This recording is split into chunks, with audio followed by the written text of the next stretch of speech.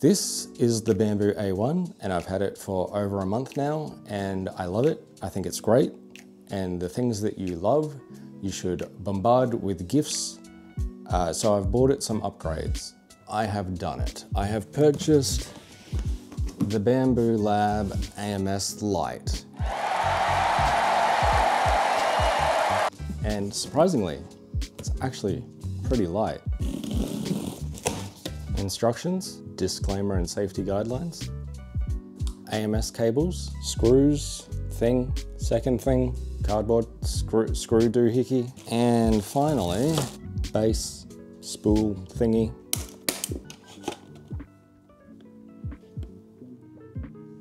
Yellow spool thingy goes on yellow side. Green spool thingy goes on the green side. Imagine that. And that seems to be it for the setup. You just, oh, there's a zip tie on top.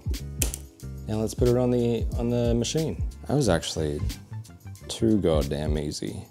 So now we just need to connect it to the A1. And I just realized it doesn't need a separate power cable, which is fantastic. It says to put it to the right of the machine, and that is the right. And now we insert the PFTE tubes into here. We need to take out this one though. How the hell do we take out this one? So apparently if you take some tweezers and push down on the black part and pull up on the tube. Oh, because I still had some filament in there. So we just cut that. And now we can take these tubes and just put them into a here.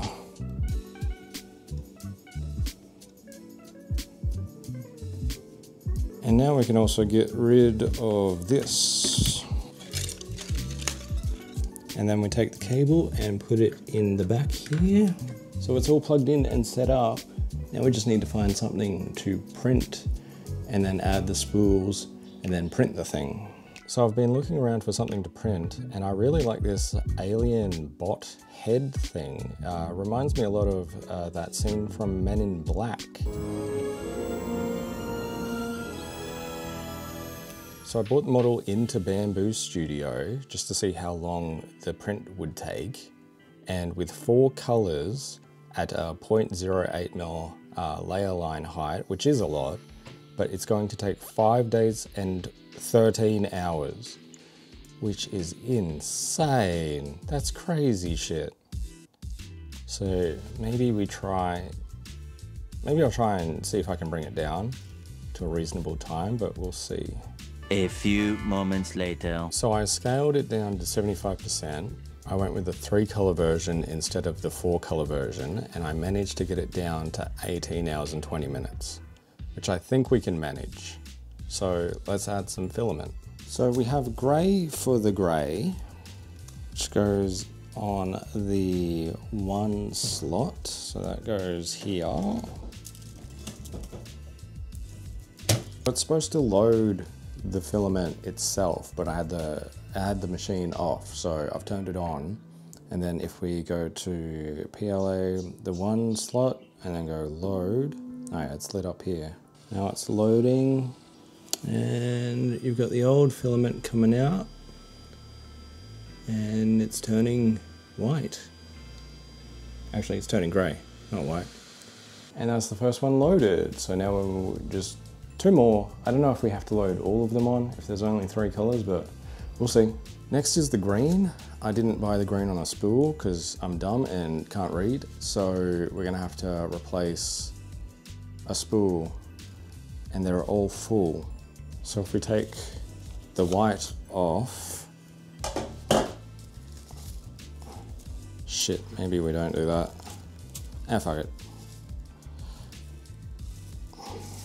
Oh, no, no, no, no, no, no. Bit of a problem, but that's all right. Shit. Anyway, now we can load the green on.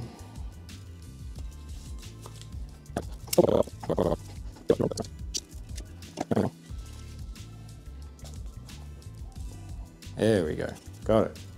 And then there's just these tabs that you remove. And then this one goes on to number 2. It's saying filament type unknown, which is weird because it's a bamboo filament. Maybe it's because it's a matte green. It's like a grass green, so maybe it's a new color or something. Or maybe it's because I used the white spool. I don't know, surely not though. A good thing seems to be as well is when I used to load it without the light, I'd have to repeatedly push it in. But now with the light, it loads automatically without me having to, you know what I'm saying? Without me having to retry loading the filament. And the third and final color is gonna be the Peacock Galaxy Blue from Elegoo. So, not a bamboo one, but we'll see how it goes.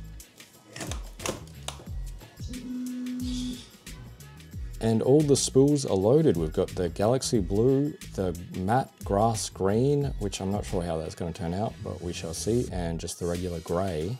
But I've noticed that the designers actually put this brim around the model, and that made me think we might not need it because of this next upgrade, which happens to be this Bambu Cool Plate Tack Super, too many words, Bambu Cool Plate Super Tack, which is supposed to keep the plate cooler, saving you energy.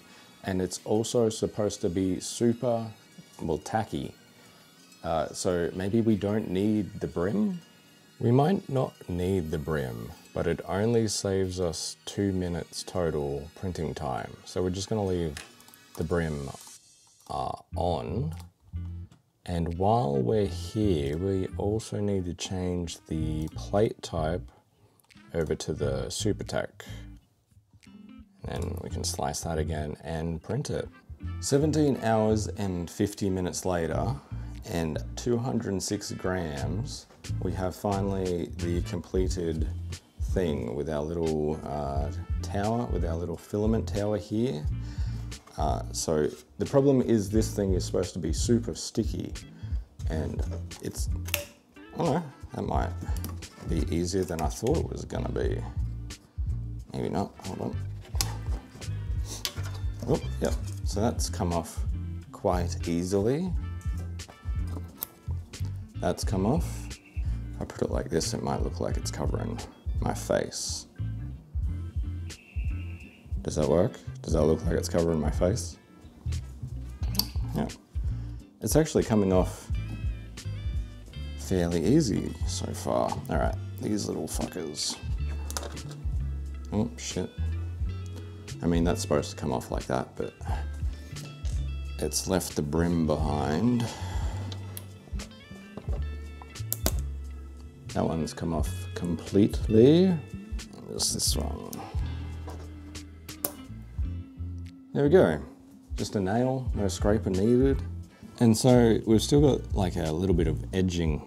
I shouldn't say edging, figured I said that. A little bit of a brim around the edge of the thing. So I'm actually just gonna take the scraper blade, and use that to take the rest of the brim off.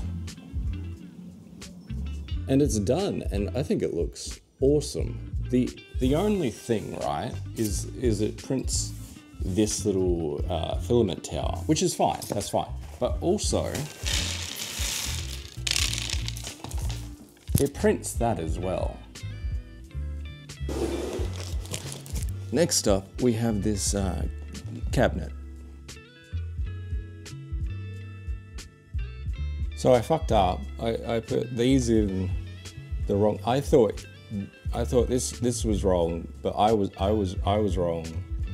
Oh God. And the upgrade's done, and by upgrade, I mean I went from having no storage to some storage. The only thing that broke was this little screw lock thing, and it's the only one thing they don't give you a spare of, which just is the way my life goes. But if we look in here, up the top we've got all our filaments, and I've got a little sachet in there to stop it from getting moist. And then down the bottom, we've got all our 3D prints so that they don't get dusty. But yeah, pretty good cabinet. Next. Apparently there is a way to improve the amount of poop you get, which is this purge calibration test made by this Siaf, whatever that name is. And you choose 2 colors and it prints it out, and then it'll show you the gradient, and then you determine how much to change your flushing volume by the number that's on. I'll show you when it prints out. And it's printed, but this seems to be our first time, because it's so thin, it's actually stuck to the build plate. So this might be the first time we have to use our scraper. So if we just get the scraper in, oh, there we go, get off. There's 1, that's 2. So we've got a cute little otter keychain here using the brown and the grey, which is why I printed these specific purge cards. So what you do is you come in here to flushing volumes and you go from the grey to the brown. It starts transitioning around 50, and then by about 100, it's fully brown. So if you go a bit safer and put in like, I don't know, it's already on 108, so if we just make that 100, and then we come to the brown to grey one, grey to brown, and then around, what's that? Make that like 125. That should save a fair bit of filament. Not to mention, you can also come in here to others and flush into objects infill as well.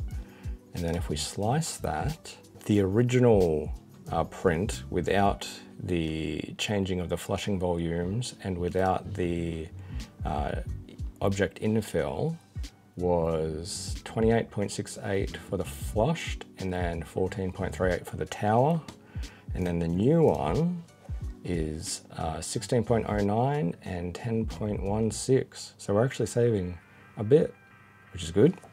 And there it is. I actually used the original settings for this one because I wanted to show you something. This is the time lapse with the original Bambu A1 camera. It looks like shit. So I actually bought a time lapse kit that you can plug in your own camera to, and to make the time lapse quality hopefully better.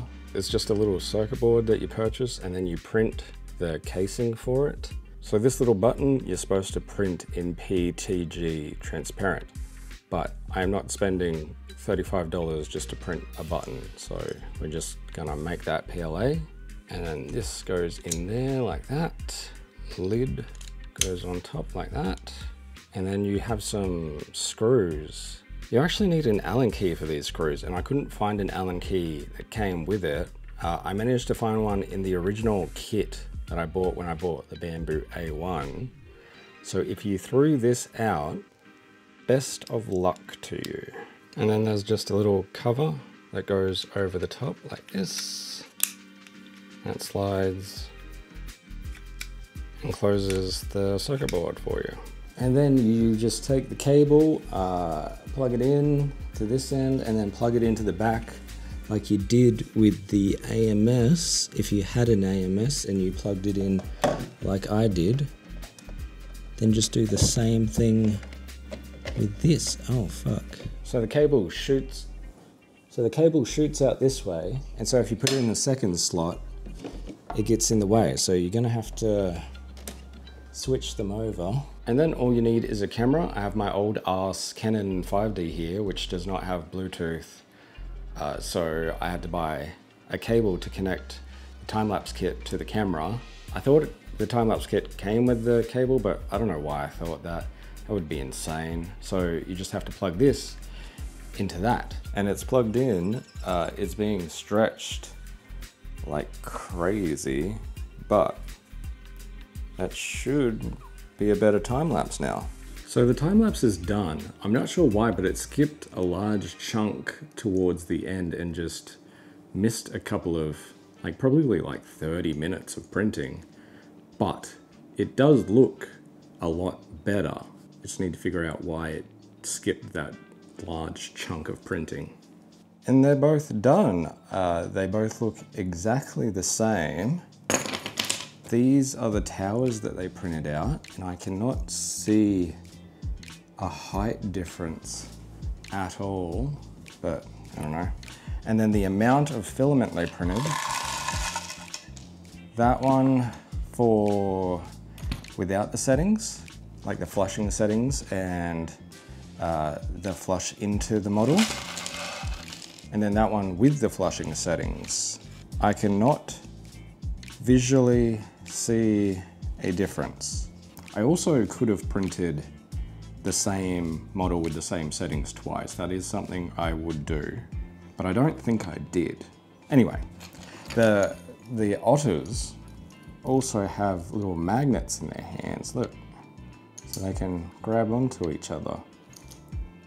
So you can have one for one person and one for the other person, and then when you walk past each other with your keys out, holding them in front of you like this, and you walk past each other, they can grab onto each other. It's a very specific situation to be in, but hey, to each their own.